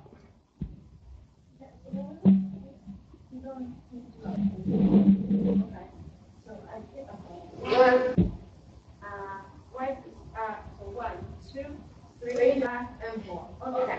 One me? Yes. Okay. Yeah. I have a question for Sydney or anybody else. And it's going to be a little bit of a roundabout question. So I'm interested in CO2 sensing in plants, and we don't know how they do it. We do know that lots of insects use CO2 sensing. Mosquitoes find mammals to suck blood from based on respired CO2. And butterflies choose good healthy leaves to lay eggs on based on the decline in CO2 around the leaf if the leaf is doing really good efficient photosynthesis. Do you think that any of the insects that are laying eggs and developing larvae in mushrooms are using CO2 sensing to find the mushrooms from respired CO2? I have no idea. So I did look into this, and I was not able to find any sort of research that's been done on how these insects find mushrooms. I did find one study about how, really interestingly, parasitoid wasps find mushrooms to lay their eggs inside of the fly larvae that are inside the mushrooms, which is like a whole other layer of biology that's really cool. And the study itself was actually kind of inconclusive. Their negative control ended up being like more attractive to the flies than the thing that they were trying to study. Their hypothesis was that it was color driven, and they concluded that it was not color driven. Other than that, it's really hard to determine. Although interestingly, the chemical that's kind of responsible for that classic mushroom smell called 1-octene-3-ol, some studies have shown that increased production of this chemical does attract insects, and that some, especially like the longer-lived polypores and stuff, will like have cyclic production of this chemical, and they'll attract more, especially beetles for some reason. They'll attract more beetles when the production of this chemical is high. Yeah, it's not super well studied, but I think that's a good place to start, is this chemicals and stuff. Are there any mushrooms that don't produce that compound? Probably. I'm not sure. Yeah. So just to add to that, so let's see, oh, this one works too, look at that. So just to add to that, there's actually not a lot of metabolism that's going on in the mushroom. The mushroom is mostly just a hydrostatic thing.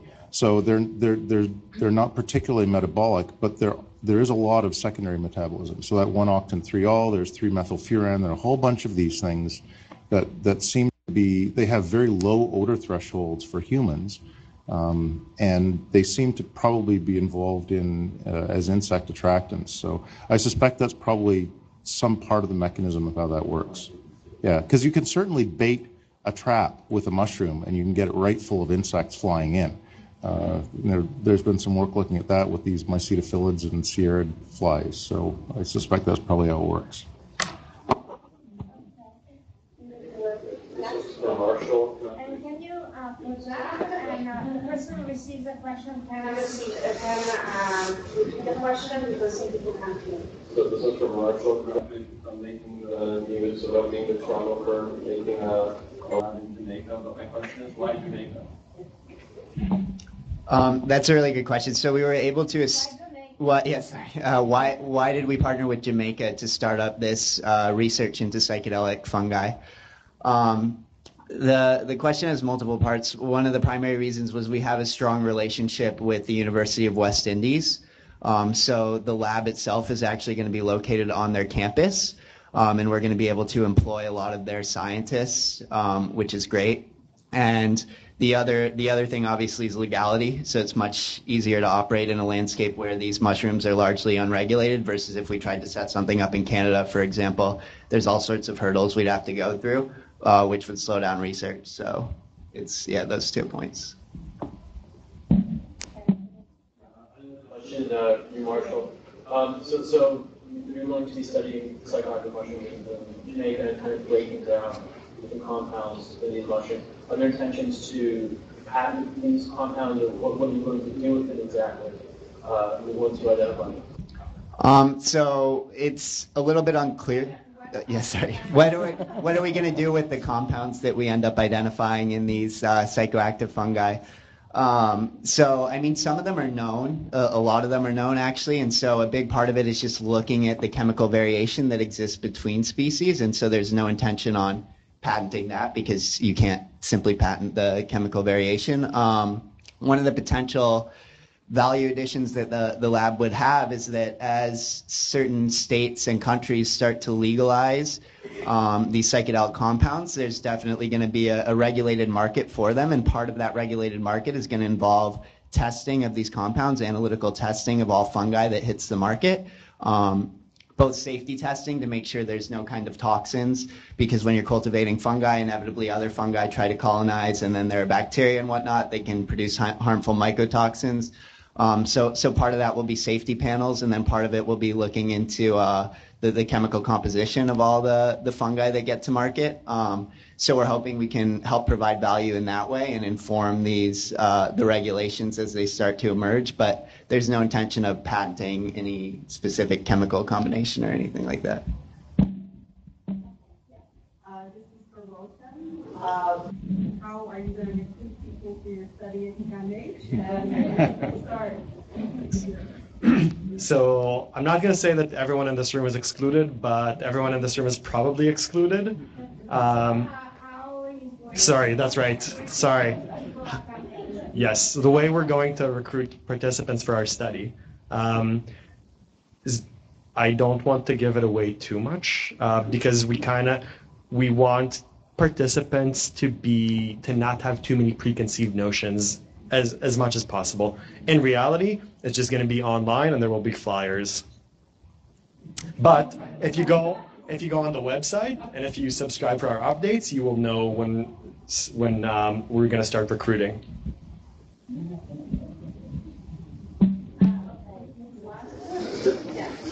I just have one more question about microdosing. It doesn't have to do with fungi too much, but do you know if there's is it linked? Is it linked to serotonin and dopamine production at all? Sure. Oh, sorry. The question is microdosing? There, I remembered. Is it related to dopamine and serotonin? The answer is sure. And so I guess I'm wondering about tolerance and compound. Like, are we seeing people building tolerance and needing to increase the dosage, and then are we also seeing them have serotonin, dopamine, gas? Right. I think that those are both excellent questions, and I will repeat them. Is there? So question one is, do people develop tolerance? Short-term, yes. Long-term, no evidence for that. So we don't exactly know what the short-term is. It's likely dose-dependent. But from other research on molecules that are either psilocybin or analogous or similar, it's between 2 and 7 days that the tolerance exists, I guess. And then the second question, do people develop serotonin debt? I don't know that happens. If you're kind of comparing it to MDMA, I don't think that people have come downs. In fact, most bad research in the field speaks about the afterglow, that people feel excellent the next day. Sure.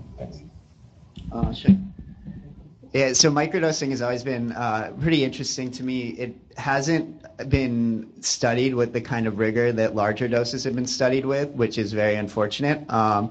One of the fears with microdosing is that these molecules are also activating the serotonin receptor 5-HT2B, which can lead to cardiovascular problems. We're not sure at those doses over extended periods of time whether that would be the case or not, but clearly those studies need to be done. And beyond that, people who are predisposed to any sort of psychotic illness like schizophrenia or bipolar disorder might be especially susceptible to an early psychotic break if they're participating in either microdosing or macrodosing. It's still unclear. That might not be the case, but it's something to always keep in mind. So basically, especially with microdosing, more research needs to be done because not much has. The clinical studies that have looked into larger doses have shown that there's a correlation between the intensity of the experience and the clinical outcome in the cases of depression and anxiety.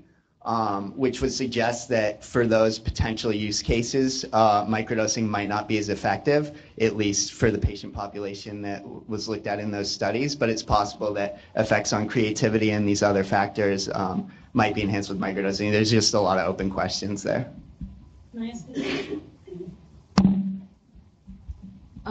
Speaking of psychedelics, I'm just curious about if there's any research in Pakistan, if of all the mushrooms and everything that are being discovered or looked at, if that's something that's happening there or on the radar. So with respect to research, there is none started yet, although people are using these as drugs for pleasure. Yeah, there's market there, hidden market. So they are using those, but about research, maybe sometime soon, maybe I may start sometime after the interest getting here. So that's it.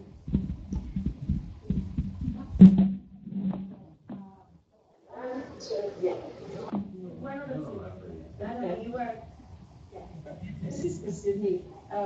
Back to your insects that are fungus. Is there an evolutionary advantage to the fungus to have these insects come in? It's my favorite question. I think in the case of most of the insects that I'm collecting, which are those that really only interact with the fungus when they're in this larval stage and all they do is eat it, I think probably not. I think it's probably, to me, it seems like it's more of a neutral effect. It's really interesting because you'd think that because they're eating it, it would be a detriment. But from what I've observed from like dissecting thousands of these mushrooms is that the larvae inside don't tend to damage the reproductive tissues of the mushroom, which is pretty cool. They tend to just kind of chew through the context and the stipe, and then they get on with their day into the soil. But some interesting research is also currently being done just in the last like 5 years about adult beetles and whether or not they're able to carry spores. And this is pretty cool. There's some recent papers that show like really awesome scanning electron images of like the backs of beetles with spores really stuck inside of these tiny grooves in their plates. Whether or not this is like important for the fungus or whether it's just incidental is kind of hard to tell. Yeah, people think it might be important for example, mycorrhizal species, which would be at an advantage if their spores are able to be brought closer to rootlets of plants to be able to attach. And some beetles that bore into the ground might be able to facilitate that transfer. But yeah, I think most of the insects that I'm finding are really just kind of living inside the mushroom, not helping it or hurting it. They're just kind of there. Maybe they're tickling the hive. Massaging it a little bit, yeah, perhaps.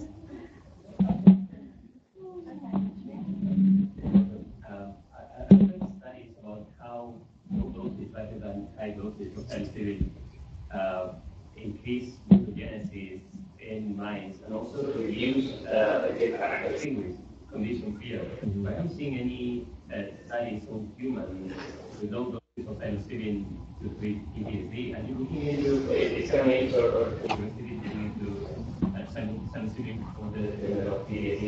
Yeah, I think that's an excellent question. So the question was, there's evidence from research on rats that the administration of small amounts of psilocybin enhances fear extinction. So basically, like rats learn to be afraid of something, and then they're given a small amount of psilocybin, and then they're not so afraid of that tone or whatever.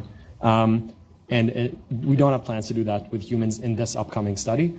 It's already really clunky because did you see how many positive and negative things people reported? So we want to test all of those things. So we're going to focus on that for now. I think that I agree with you that it would be really interesting to study it, especially in the context of, say, dealing with trauma. And I think that that would go pretty well, that dovetails with what we already know about large doses and dealing with trauma. For sure, interesting stuff. This is not what we're going to do for this first study. Sorry, one thing that I'll quickly add to that is that with microdosing, there's not psychotherapy that comes with it. There can be, but the way that it's generally done is people just taking these doses as part of a daily routine and not with psychotherapy as an additional component. The clinical efficacy that's been shown with larger doses has been in combination with psychotherapy, which is a really important thing to consider. It might be very different if you're taking these drugs at like a party versus if you're taking it in a very controlled clinical setting.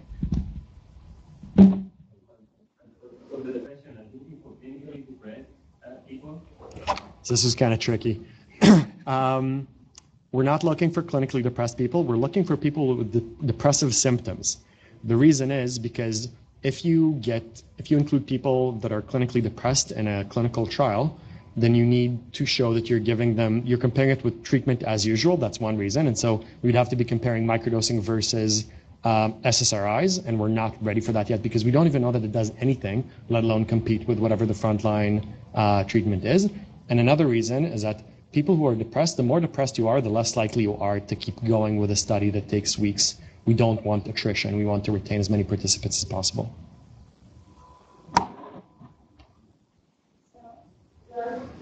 Can we go back to the very beginning? And James, I wasn't quite clear about how you describe that fungi or mycelium don't have kind of like normal life cycle that other plants do. So does that mean that they never die? So the question is, fungi never die? Really? So they do. Their cells die, just as our cells die, but their whole organism doesn't die. It keeps going.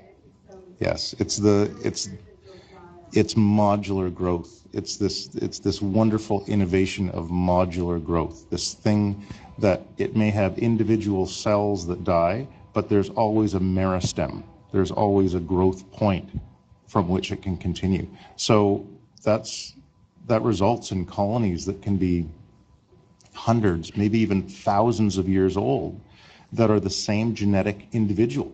So these very, very old fungi that just keep plowing through, keep marshaling their way through the soil, finding new trees to form symbioses with and things like that. So it's really a great innovation that fungi have been able to do. Now, not all fungi can do that. There are some that have a form of programmed cell death, but many of them are able to do it, and it's really a great innovation. Sure, they form large networks. They can form very stable networks. You know, this idea of the kind of Paul Stamets idea of mycelium being this kind of primordial internet.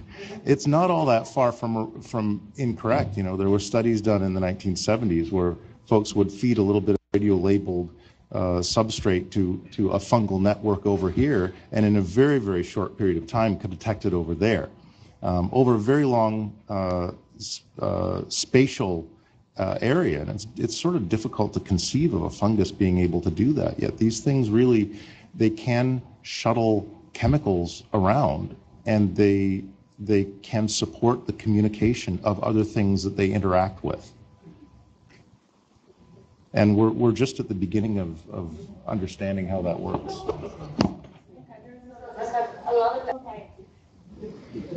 One started and then died there, and then you are next, and then you are next. Okay. And you are next. Yeah. Okay. That's fine. Okay. So, have you ever read on psilocybin or fungi as aphrodisiacs? Yes.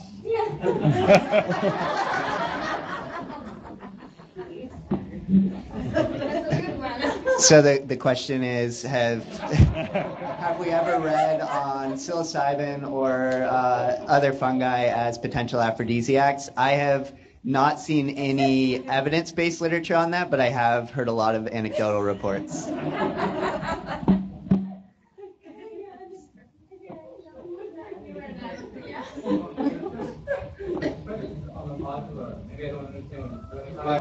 mean that organisms another part? I didn't quite understand what you mean by. Yeah, well, it doesn't grow to be a definite size. So the question is, you know, you keep using this term modular. What does it mean? Well, it means that the fungus doesn't grow to be a particular thing of a particular size. You know, I can buy a poodle, and if it's a regular poodle, it grows to this big, and it doesn't get, you keep feeding it, it doesn't get any bigger, you know, or whatever. So the kind of spatial dimensions of the organism are controlled somehow at the cellular and genetic level.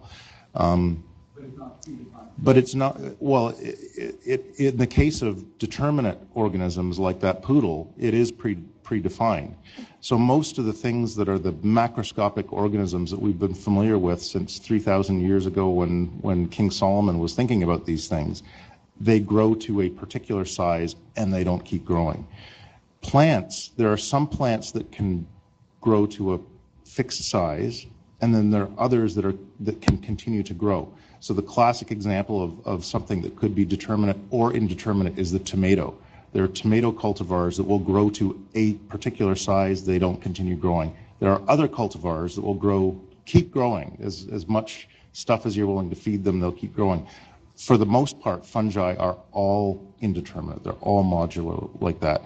We do see things like mushroom fruiting bodies that are determinate, but they're attached to the nutritive organ of that fungus that exists under the soil that's completely indeterminate.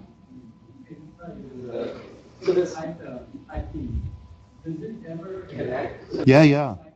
They connect with each other. They connect with the hyphae of other things. They connect with roots of plants. They connect with bacteria, filamentous bacteria, non-filamentous bacteria.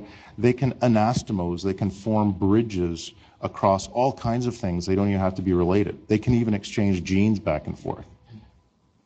They're really good at doing things that the rest of life that we're familiar with just can't do. There are all kinds of barriers to it, but these things just do it like anything.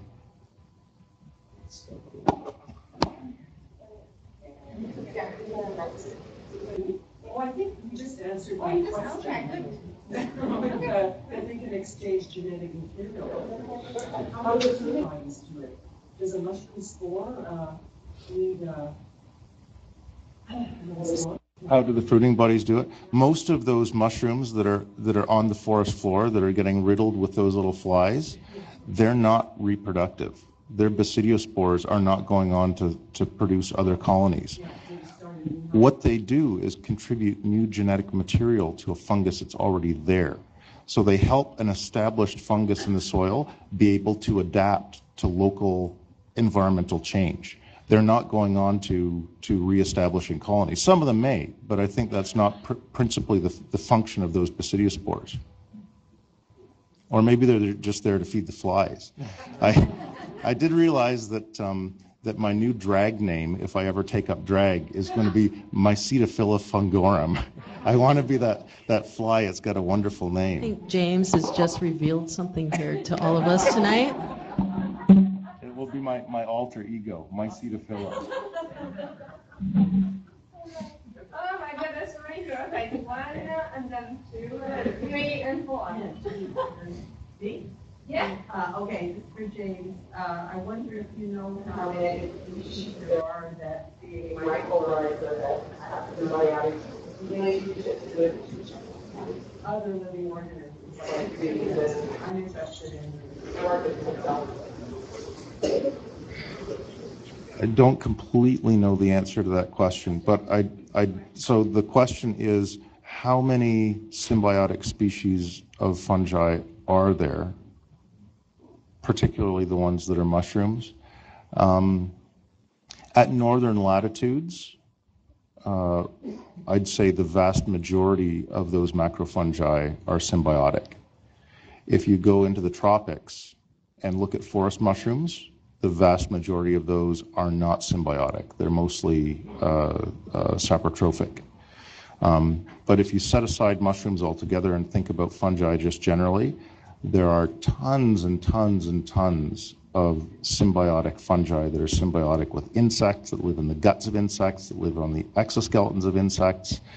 There are probably more symbiotic fungi than non-symbiotic fungi across the board, is my guess. But so if we know 750,000 species, maybe 1 million species of fungi, I'd say probably there's a chance that about 60% of them at least are going to have some kind of symbiosis with one or more other organisms.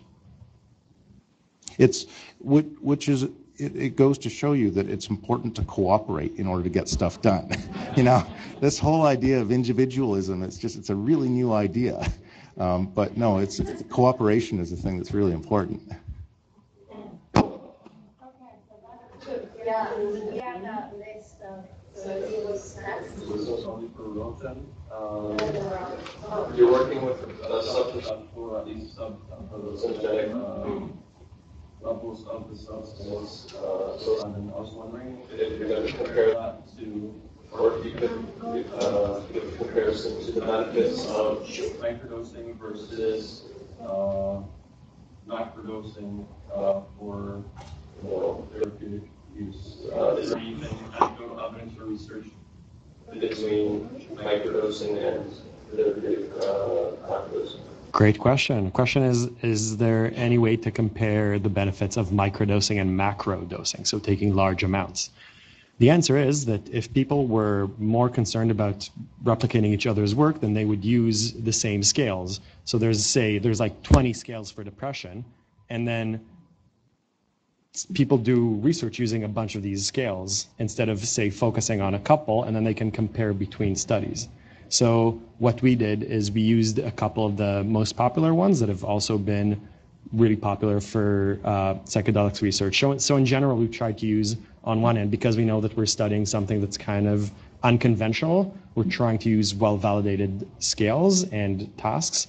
But at the same time, we're trying to use stuff that's been used by other people in psychedelics research so that we can compare along the same metric. So you won't be comparing the two? We won't be administering large doses, but we can compare because if it's a lab study, and so there have been a couple of studies where they used macrodoses with less therapy or with no therapy at all, and so we can compare with that. This is a question for the Marshall and James. So I'm thinking about James again. James. Well, no, that's what my mother calls me. So.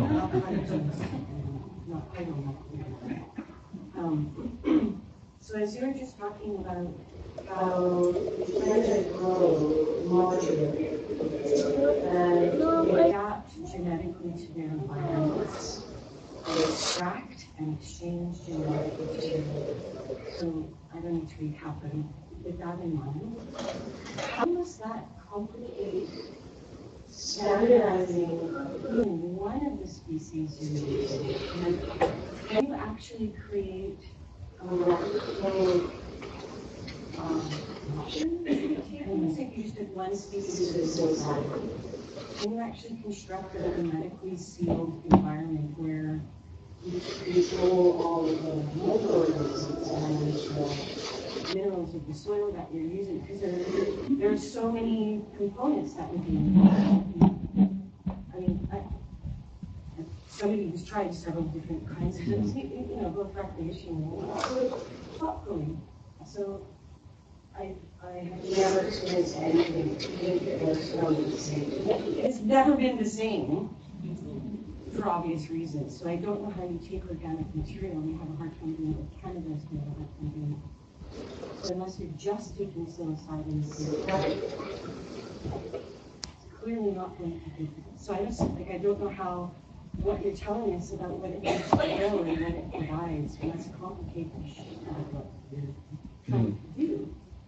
All the more, how do you deal with that? Yeah, so that's a great question. So the question was, there's clearly a lot of complexity, and so how do you take all that complexity and sort of make it into a standardized product where you can have reliable, predictable amounts of these various tryptamines that have the psychoactive effect?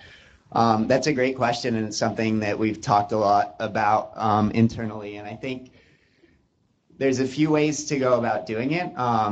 One is obviously genetic selection to the extent that you can to produce a sort of monoculture, but even within that, even research groups that have looked at homogeneous genetic material and cultivated a batch of mushrooms have shown that between individual mushrooms picked from the same substrate, the concentration of psilocybin can vary up to threefold. So how do you control that? It's pretty difficult. We have some ideas. For example, looking at we tend to think of the mushroom and the psilocybin in the mushroom, but there's also mycelia. I mean, the vast majority of the biomass here is mycelia and not the fruiting body of the mushroom. And so it's possible that it's easier to standardize the mycelia than it is to standardize the mushroom product. And then there's also the chemical analysis downstream, which will allow for that sort of standardization, right? So even if this time we got 5 grams of psilocybin instead of 4 grams for the overall crop, you can taper that down then, right? As long as you can do the chemical analysis and understand what's in there, you can tailor those ratios. So I think it starts with having robust chemical analysis and understanding the biology and chemistry. Controlling dosage by chemical analysis, not by weight of grams or whatever. Yeah, so it would be a combination. Like ultimately what really matters is like the numbers at the end, right? Like how much psilocybin is there and how much of these other tryptamines that might contribute is there. It's the biomass shouldn't, if it's 10 grams or 5 grams of mushroom, that shouldn't matter, right? It's how much psilocybin or these other molecules that are contributing to the effect. So you can standardize that by combining things, or hopefully by a robust production methodology that relies on homogenization and whatnot. But yeah, it's a great question because it will definitely be a challenge to do. Yeah, for sure. Yeah, I don't think I have really anything to add to that. It's, biology, it's really difficult stuff. And, many of these organisms, they have evolved to be able to adjust themselves, to be able to cope. So, in the laboratory, if you take an organism, say one of these mushrooms or a microfungus, and you put it on an agar plate, and the cells start dividing, and you end up with a colony, which is just a circle of hyphal tips that grows out centrifugally. If there's one mutation in one terminal cell, that leads to a sector. So that becomes essentially the parent of a whole series of cells that are then different morphologically, in some cases biochemically, genetically from the parent. And that kind of variation can happen in such a short span of time, in such a small space, that it's actually very, very difficult on an industrial scale to be able to sort of cope with it. So the answer to your question is that some things are much more prone to that than others. And the things that are really prone to that, I don't know that until we can find a way to tame that genetic tendency that it's going to be really easy to put them to use. Certain of these saprotrophic mushrooms are actually less susceptible to those kinds of issues, which makes them better to work with. But it's a very good question that you asked, and it's a question that people who've worked on biopesticides are very concerned with, because if you're marketing a biopesticide to get rid of flies or to get rid of whatever, you want it from batch to batch to maintain the same activity. So these are questions that are much larger questions than the psychedelics, but it's the same phenomenon. We only have time for one, maybe two questions, and they are very fast. So who wants to go? You seem to be very like. I also asked one already. Okay. The last one. Anybody else? Oh my God. Very short. No, there's we want to lab cancer. I don't know. Oh yeah, I can too. And also there's a janitor. I have these agreements with them that I like. They're so nice and they let us stay. Oh my God. So I gotta ask you, were the mushrooms absorbing sound from the synthesizers, or were the mushrooms playing the synthesizers? Both. And for those of you that are going to be going to the screening of Fantastic Fungi on Sunday, and for those of you that didn't get tickets, there's more screenings coming in January, but there will be some midnight mushroom music playing as people go into the theater. So yeah, that's a really long answer, but so I'll let somebody else, but we can talk out there. Yes. Okay. You want to ask the last question? Yeah. Sure. So I thought it would be nice to have a question that tries to bridge the gap a little between the evolution biodiversity folks and the psychedelics folks.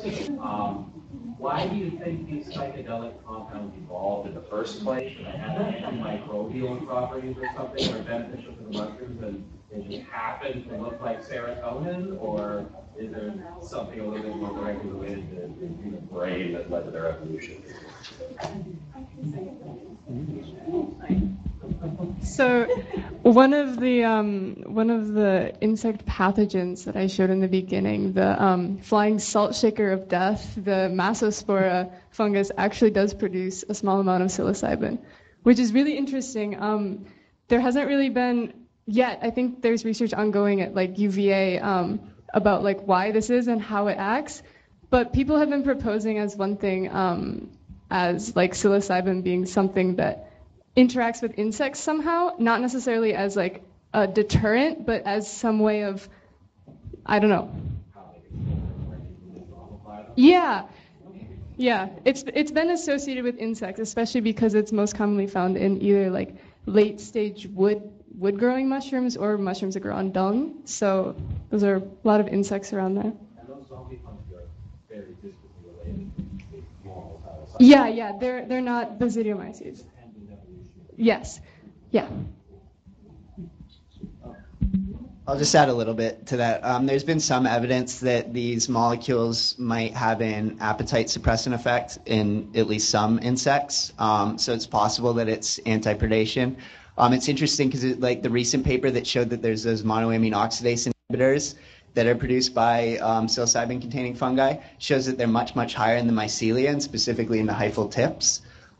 It's unclear why that's the case, but it seems like the same biosynthetic pathway that produces those also produces psilocybin, and it seems like when fruiting body initiation happens, that's when psilocybin concentration starts to go up. So clearly, if there's some sort of defense mechanism in the mycelia themselves, then the mushroom has like a slightly different, subtly different mechanism. So they might be fending off different predators or whatnot. But yeah, it's very much an open question, really fascinating. I can maybe add to that a little bit, and this is sort of hypothesis. A lot of these secondary compounds are really nitrogen rich, which you think of, it's sort of an odd thing because the fungi that produce them grow in really nitrogen poor environments for the most part, except for the ones that grow on dung. They're a bit of an exception, but a lot of the others, the pigments that fungi manufacture and these secondary compounds that are involved in psychoactive effects are very, very nitrogen-rich compounds. So it's one possibility is that these may have some functionality simply as storage compounds. They're ways to shunt excess nitrogen into a form that's not necessarily directly usable by other things. So it may be partly because of the toxic effects, but it's just a way to kind of protect their little piece of the pie. I don't know if I completely believe that, if it explains it, but it's an interesting observation that they're nitrogen-rich compounds that are manufactured in a very nitrogen-poor environment. Not a storage mechanism. They're investing nitrogen in it for a good reason. There has to be some kind of feedback, yeah. But storage is a reasonable hypothesis on the one hand. I don't know.